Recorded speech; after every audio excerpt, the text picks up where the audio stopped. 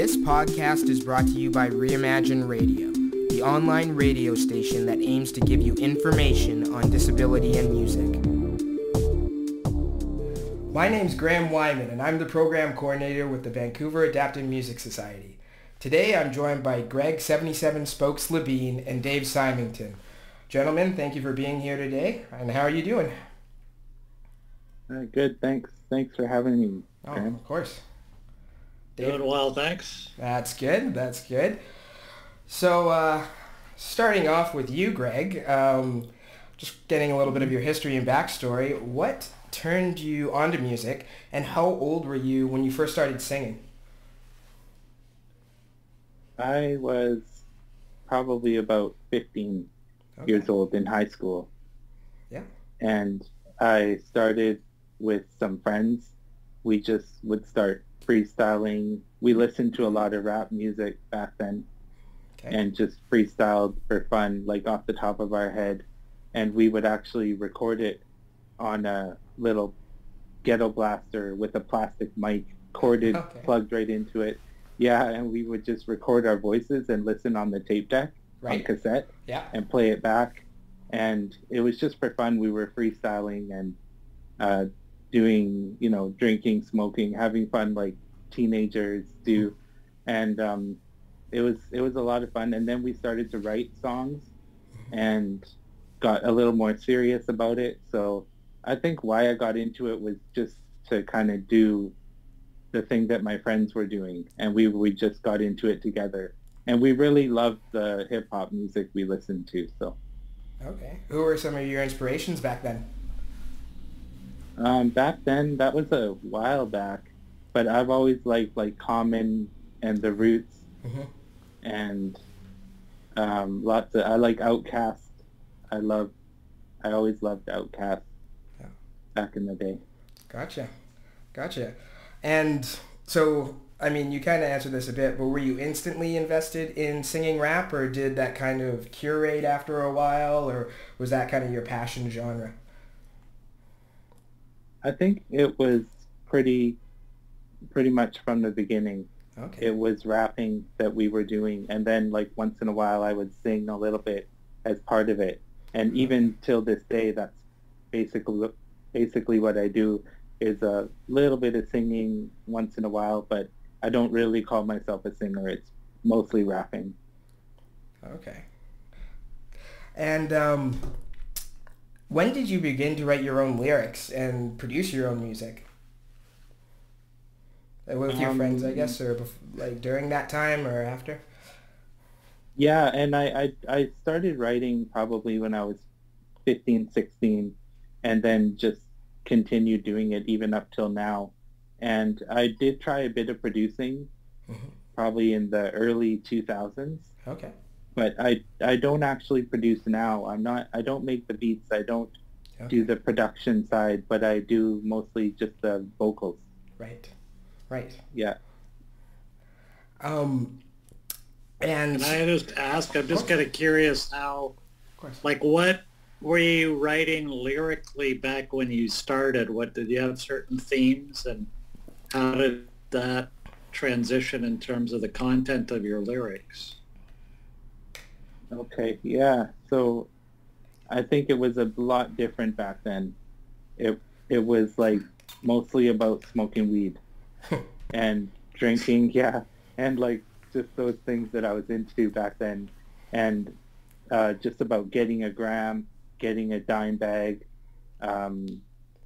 just putting $5 on it. Like there was a song, I Got 5 on it by the Loonies, which we loved back then. And it just means I got $5 on the sack of weed, and you pitch in together to get a bag. And we would just talk about all that stuff and like drinking and partying on the weekends. And it was mostly about that, and I guess a little bit about girls too. Yeah. Oh, and now it's different now. Yeah, sorry. Go ahead.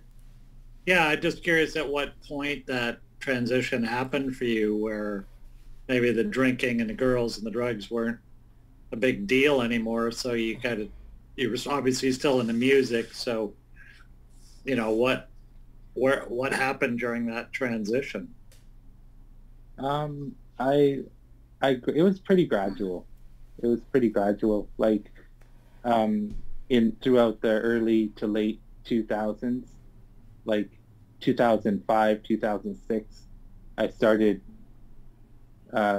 smoking less, and I quit smoking cigarettes, and I started smoking less weed, and still was drinking, and I do drink occasionally now, but it was more like the weed just kind of stopped, and I also got diagnosed with a mental illness back then, which was part of the reason I stopped smoking weed, because it had a negative impact on my mental health.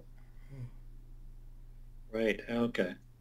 Was that difficult to quit for you? I mean, because it's, there's a lot of identity wrapped up, and I know that from my teen years, but to change, because you basically have to find a new avenue, group of friends, more or less, to make it easier. Yeah, it was really hard. It was really hard to quit smoking weed. And like, I tried so many times over the years, and I was never able to. And then finally, with the bipolar diagnosis, I just had to stop. I didn't have a choice. And then, my friends basically just stopped. I was cut off from my friends for multiple reasons, also due to mental health and different things I was going through at that time. So I had to find new friends, and even just finding friends like you two, I've done over the years. And Dave, you've been a great friend, and I just appreciate having friends once in a while that I can see. But for the most part now, I don't really have a core group of friends like I did back then. It's kind of different because it's just my wife and I, day in and day out, and we're kind of best friends now. So it's just different. Yeah. You could ask for worse problems. Yeah. I mean, this year has been definitely, aside from the regular stuff, it's been, a difficult year that way to be, with your friends, and it changes the quality of friendships, and sometimes it means you get different friends and you figure out what your priorities are in a different way, I guess. That's exactly right, I'd say. So anyway, thanks for saying that, because I've always enjoyed our time together. And some of the time in the studio we've had are some of the best times I've had. So. Oh, sweet. It's because you're always so well prepared, and you're so nice. Oh, you're so spot on all the time that, like, for me, it was just, it wasn't work. It was just press record, pretty much. It's awesome. It was a lot of fun. Yeah. No, and that's a skill too. I mean, I always say treat the recording process like you would your instrument, right? You don't go on stage unless you're prepared. So no, that's a big skill to have. Yeah. So, Greg, when you formed Reverse Priorities, when did you form Reverse Priorities, and how did that come about? Was that kind of your group of friends at 15? Yeah, that was a group of friends, a few of us, and then one of my friend's older brothers. Okay. One of his older brother was in our group too, and one of his friends. So it was us, and I didn't really form it per se myself. We just naturally kind of came together like that. Okay. And that was, I guess, around 1998 probably, or by the time it officially formed was 1998, 1999, and then in the early 2000s we were doing a lot of shows. Okay. And in that group, were some of the other, how did you guys produce the music back then? We had a studio with a booth, okay. In the basement of basically my best friend back then, and his older brother were in the group Reverse Priorities, and they had in their parents' home in Coquitlam, they had a basement where we would go most of the time. Okay. And we just would hang out there and do our thing. And they had a booth with eggshell insulation around microphone stand, and like he had his equipment. He had Korg keyboard, probably a Korg, I think it was. I can't remember. Yeah. But again, I've never been into the production too much at all. Okay. I don't really even know much when it comes to musical notes and stuff. I'll be honest. I'm a poet. Right. I write songs. I write lyrics. I express myself through words, and then I like to lay vocal tracks and just rapping. Yeah. Yeah. Now, is there a particular moment or standout moment from that group that, you remember fondly? Yeah, there is actually a moment that comes to mind, and it might sound funny. The moment is a photo shoot. Okay. That we had. Yeah, it was a photo shoot that we had probably in like 2002 or 2003, mm-hmm. and it was totally professional. And at that time, we were doing a lot of shows. We were doing everything that groups should be doing to make it to where they want to be successfully. Mm-hmm. And we thought we were about to blow and just like have our big break. Right. So we booked this photo shoot, and it was really professional in a warehouse with all the lighting, and we had changes of outfits, changes of backdrops, right, and like all these cameras set up, and it was really cool. It was a good day. We had a lot of good photos, and I still have a lot of those photos on my hard drive. Okay. And I still use some of those photos that were of me, like in some of my social media to this day. Okay. Because they were such good photos, and I know it's kind of funny to not say like a certain time on stage that stood out for me, but it was just, I just remember that photo shoot. Well, the excitement probably, right? Yeah. How was the band? Were there more people rapping than you, and did you actually have a backing band, or did you sing along the tracks, or how did you do? How was it structured? Like when you did live shows? For live shows, we had just the four of us standing on stage rapping to backing tracks. So we would have, it wouldn't be live band at all. We never had a live band. I haven't had too much experience with live band, but we would just, the four of us, be moving around. So we would have to coordinate, and we would rehearse in one of the guys in the group had a shop in Richmond, an auto body shop, and we would go upstairs in that auto body shop. There was a big floor upstairs, a space where we could rehearse. So we would rehearse like multiple days a week because we had shows every weekend, and we were in like Battle of the Bands and things like that, which is not common for a hip hop group. We were up against rock bands and stuff. It was kind of strange, but yeah, so we would coordinate where we crossed the stage back and forth from each other. Like my friend would go in this corner of the stage, and then I would go on the opposite side, and then at this point in the song, approximately, not exactly, but approximately, we would, cross over and try to go make sure we don't cross our mic wires, because for a long time we didn't have cordless mics. Right. We had cords, and it was crazy getting the cords caught. Right. I remember those days. Yeah. And so you were on this trajectory. It appeared that you were going to perhaps have a big break. What actually happened there? We just kind of tried. We had one album that we put everything into. Basically, there was an album first that was kind of homemade, and it was our first try. And then a couple years later, after doing all this stuff, we put out like a real album, quote unquote. And that one got a little bit of notice around the community, I guess, in Vancouver.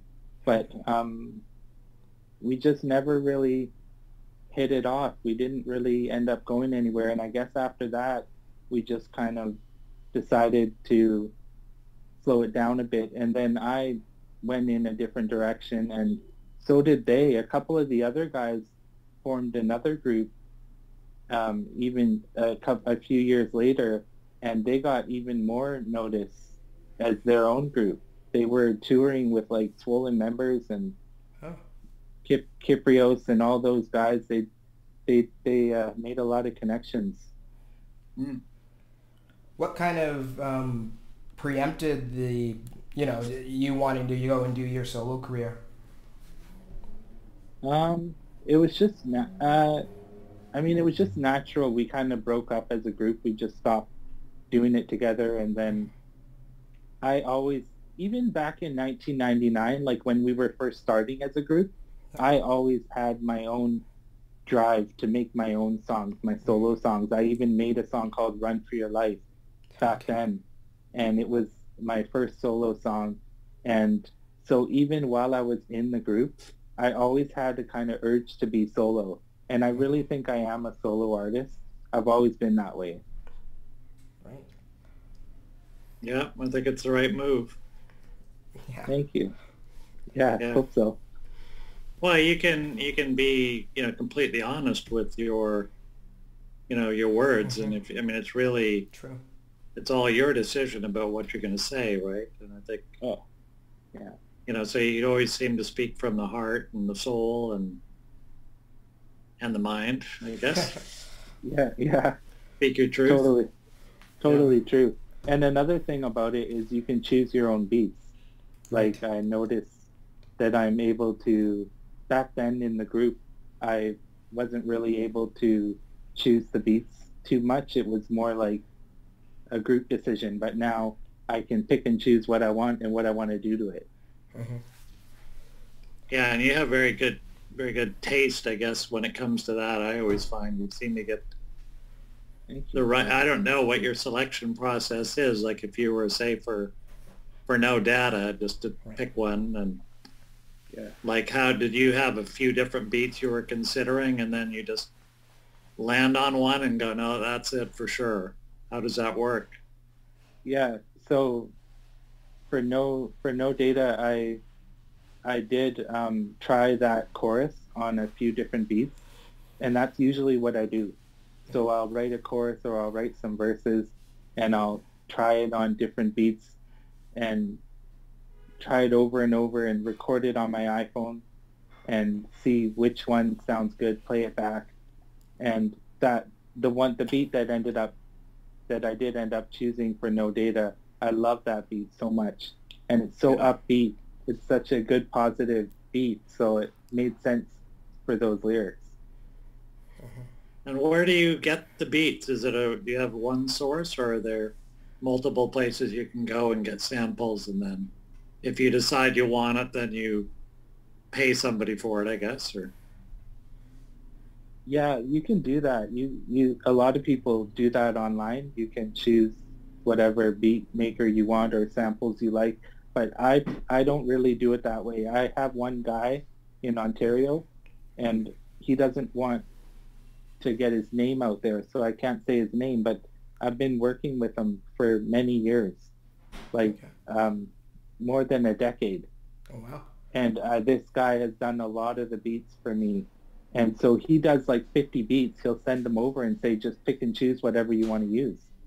Yeah. So it's like, and I like his style. I like the beats he makes. They're all different. They're totally different genres.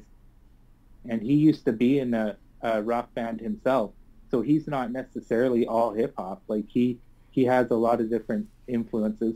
But now that I'm mentioning that, I should also mention that I recently hooked up with a girl who lives in Bahrain in the Middle East, and she made a beat and played the guitar on a song, and I think it's coming up soon called Mum's Song, and so I am kind of trying to branch out and try different people, different instrumental sources. Okay. That's cool. How do you meet somebody in Bahrain? Is it just by chance, or how? Well, no, it was because she's on the chat group on Facebook for Nemaline myopathy, which is the type of muscular dystrophy that we both have. Oh. So Oh, okay. So we met through our disability similarities, and yeah, she's super nice. She's so cool, and we're actually becoming good friends. We're probably going to do more songs too. Yeah. Oh, that's fantastic. Oh, that's great. So it won't just be you and your wife at home being best friends. You'll have Yeah. now there's someone else to add. That's good. All right. Yeah, that's good. You're branching out. Yeah. Yeah. So no, that's cool because I know we've talked before, but I've never really fully understood how the beat market sort of works in that sense. So it's interesting to hear how you go about it, because you are collaborating and it's in a way, but you make the final choice. So yeah, that's neat. And so one thing I do want to touch on, Greg, is, I read a quote somewhere, I think that you wrote, that you said that, once Reverse Priorities parted ways, you felt that your lyrics and unique style kept evolving. And I'm sure it's been doing that to today. How do you feel, or maybe you can tell our listeners, how you feel that happened? I think that was like we've been talking about with the past experience, like when we first started out and Reverse Priorities was forming, just with the lifestyle change to what it is now. Mm-hmm. Because even now I'm not drinking very often and not partying, I guess. It also comes with age for probably a lot of people. Mm-hmm. But I think it's basically now what I've started writing more about in the recent years is faith, hope, and love. Mm-hmm. So when I say those three, I mean like faith in a higher power, and like hope in like making it through the storm, because we all have these different things we're going through and these tough times that we're in, and the prison that we lock ourselves into mentally, or these things we get caught up on, and we need to break free. We need to break free and find hope. And then love is just like, it's relationships, like with my wife, with family, with friends. And those are kind of the topics of what I write about now. Mm-hmm. Now, speaking about a song you're writing about, and you talked about this earlier today, but to lead us out of our first segment, why don't you tell us a little bit about Mum's Song? I mean, you mentioned the new collaborator that you're working with, but how did that come about? Yeah, so for Mum's Song, we just decided, her name is Zaina Arikat. So Zaina from Bahrain in the Middle East, we met on the Nemeline Myopathy chat group, and we were thinking about what type of song to do, and she sent me a couple samples of like guitar riffs, mm-hmm. and I heard a few of them, and I was like, oh, they were actually all really good. And I said, what about this one? And then she was like, do you want me to speed it up or slow it down? And I was like, oh, let's try speeding it up. And then we decided to slow it down. But anyway, it was a really collaborative process. Mm-hmm. And she made the beat, the drums, and throughout the process for her making that beat and playing that guitar, mm-hmm. she did it over and over until it was perfect. And she kept on sending it to me saying, how does it sound? And then after we had the beat, I was writing to it and saying, this is what I've written so far, this is it. And then mm-hmm. at some point I changed it and said, this is the new. So we were really collaborating, and we decided to write a song for our mums, just how they're basically superheroes, and they give all their love, they give all their everything to us for our whole lives, and they're really special. Mothers are one of a kind. You only get one. Yeah. So we called it Mum's Song, and it's by myself, 77 Spokes, and Zaina Arikat. Well, that's great. And, well, thank you, gentlemen, for joining me in part one. We'll have our next segment with Greg next Wednesday at 2 p.m. But to take us out today is Mum's Song. Thanks for joining me, gentlemen. Thank you. Thank you. All right. And to our listeners, stay safe and keep that music flowing.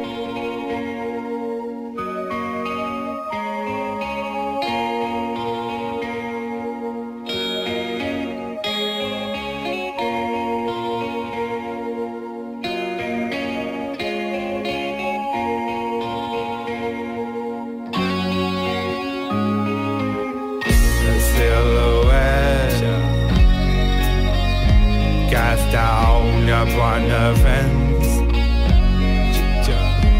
See your cat taller than me staring back. Start reflecting on all these blessings, all these lessons. A silhouette cast down upon the fence. See your cat taller than me staring back.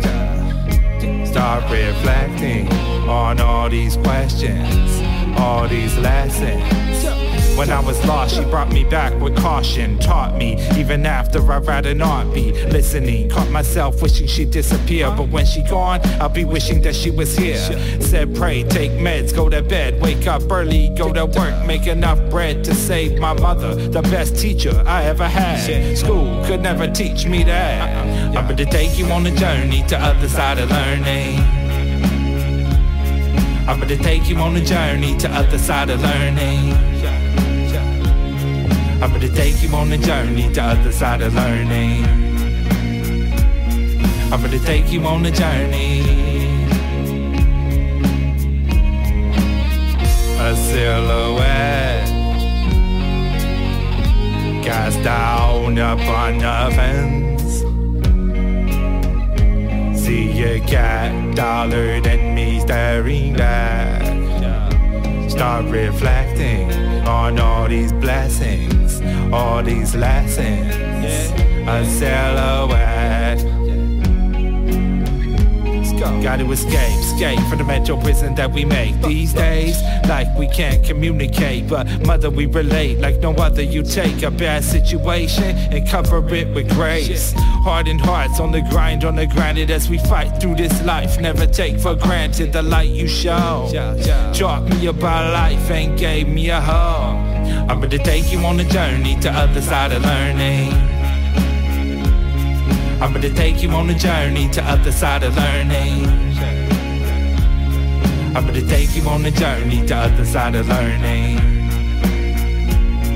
I'm gonna take you on a journey.